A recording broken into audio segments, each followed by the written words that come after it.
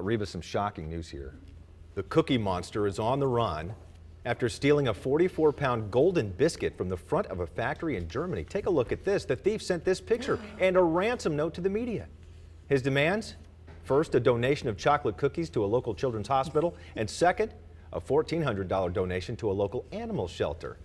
Police are trying to figure out if the demands are serious. Now, meantime, the real Cookie Monster took to Twitter Wednesday to absolve himself of any wrongdoing, and we've got that right here. He says, "Me no steal golden cookie, but me willing to help find real cookie thief." Again, this is straight from the real Cookie Monster. Said he did not steal that golden cookie. We need to work on his verbs, right? Me no steal cookie.